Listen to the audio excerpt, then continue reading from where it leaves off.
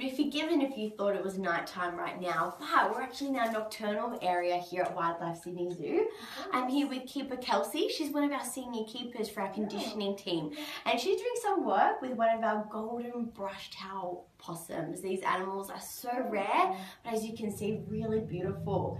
Now, once upon a time, Bailey here used to be really shy, but as you can see, she's bonded very, very closely with our keepers, and it does help that we give her some of her favourite food, a big piece of fruit.